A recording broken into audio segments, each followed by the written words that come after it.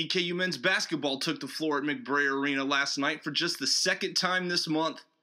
Eastern Kentucky, coming off a win at Charleston Southern on Friday, welcomed in the Spartans of Norfolk State.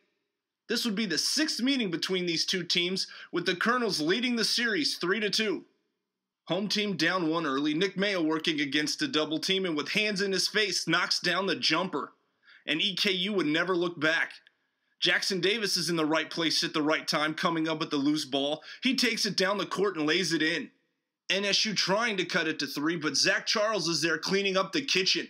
Mayo picks up the rebound, moves it ahead to Hobbs, and the freshman uses a fancy two-step to put it off the window. Eastern up a touchdown. DeAndre Dishman underneath, nice pump fake, and drops the turnaround fadeaway in the bucket to cap an 8-0 run. Colonels looking to extend their lead. Mayo with the quick pass to Davis, and he throws it down. The redshirt junior finishes with a team-high 15 points. Ensuing possession, and Tay Weaver picks a pocket for one of EKU's 5 steals. He would drop it back to a trailing A.J. Youngman, who flips it to Mayo, who with his left hand catches, shoots, scores, and draws the foul in one smooth motion. He scores 14 points. Colonels up 11 at halftime. Second half, Weaver a little hard off the glass, but Dishman is there for the putback. The sophomore would log a dozen. Dylan Avar was making it rain.